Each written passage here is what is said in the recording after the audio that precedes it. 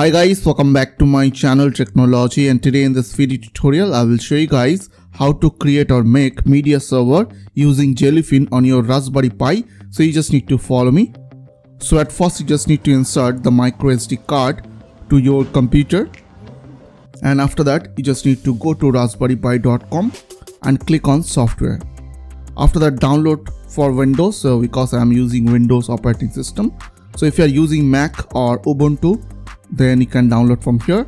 So I have already downloaded the Raspberry Pi Imager software. So you just need to download Raspberry Pi Imager. So let me show you. So here it is, as you can see, Raspberry Pi Imager. And also you need to download the ISO file of Raspberry Pi. For that you just need to click on see all download options, and here you will get all the Raspberry Pi ways with desktop. So as you can see, here is showing like 32-bit, so you can download 32-bit or 64-bit, whatever you want. So I have already downloaded Raspberry Pi with desktop 64-bit. So here is the downloading, as you can see. So I will directly open Raspberry Pi Imager on my computer, and after that here I have to choose the device. So click on choose device. So I have Raspberry Pi 4, so I'll select here Raspberry Pi 4. So if you have Raspberry Pi 5 or 3 or 2, so you can select from here. After that, on choose OS, you can directly download the Raspberry Pi OS by using Raspberry Pi Imager. So I've already downloaded ISO file, so I'll click on use custom. Okay. After that, I will select the Raspberry Pi Imager's file over here and click on open. After that, click on choose storage. So here I will select my micro SD card, which is near about 32 GB, as you can see.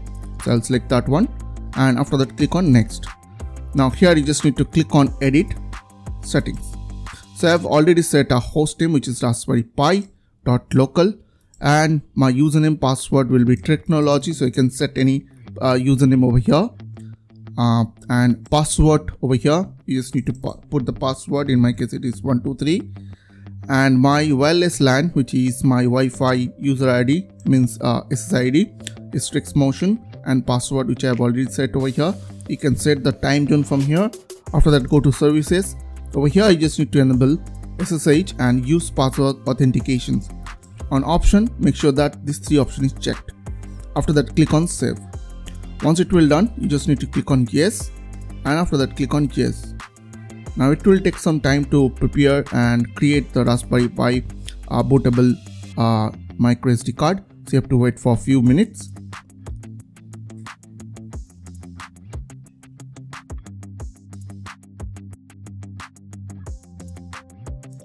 After done, remove the micro SD card from your computer and insert it on your Raspberry Pi. And after that, you just need to insert the power cable to your Raspberry Pi. Then I will connect here LAN cable to my Raspberry Pi.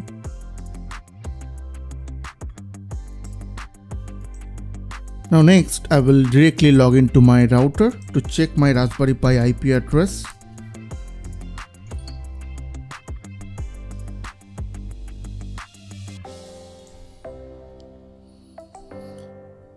So as you can see, here is my Raspberry Pi IP address, which is 192.168.0.122.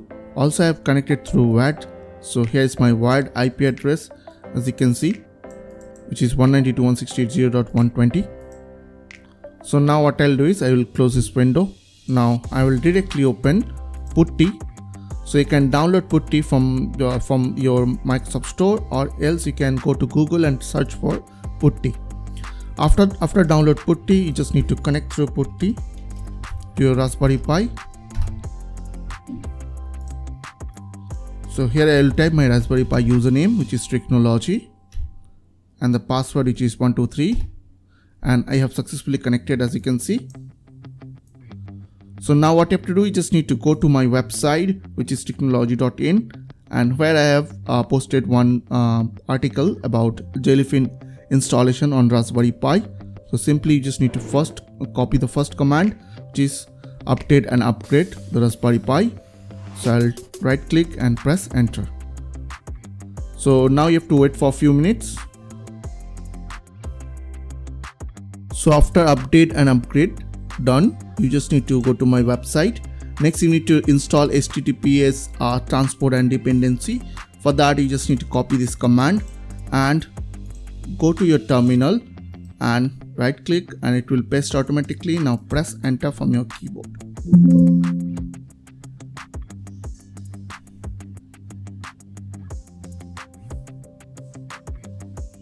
Once it will done, you just need to go to my website and add Jellyfin repository and GPG key. So first I will copy the first command and open my notepad and copy paste that command. Next I will copy the echo command and right click and press enter. Next I have to type sudo apt update and press enter.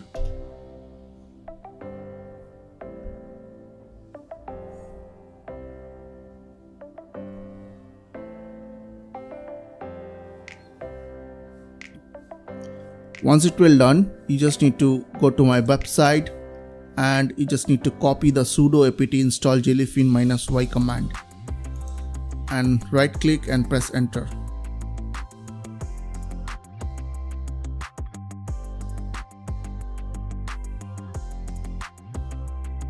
After installation done, you just need to start and enable Jellyfin service. For that, simply you need to type the command is called sudo systemctl enable Jellyfin and press enter.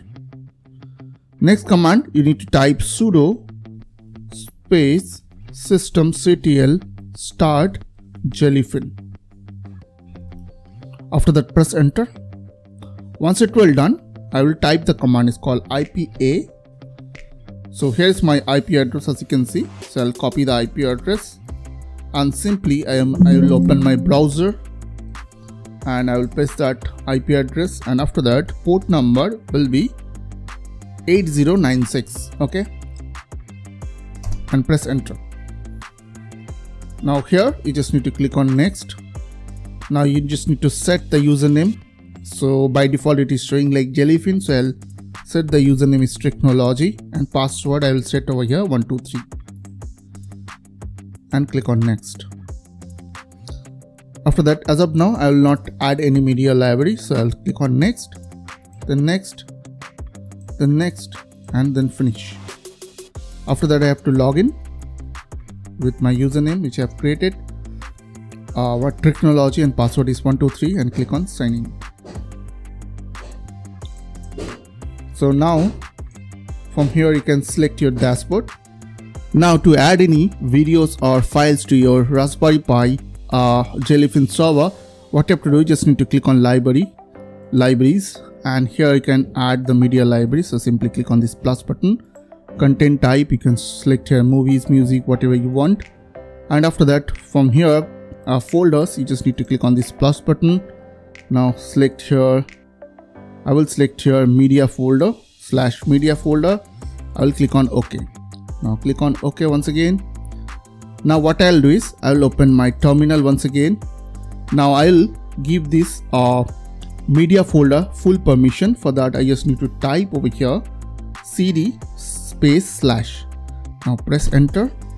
Now I'm under root folder, so now I'll type over here sudo chmod then space -r in caps, then space 777, which is read, write and modify permission, and press space then /media.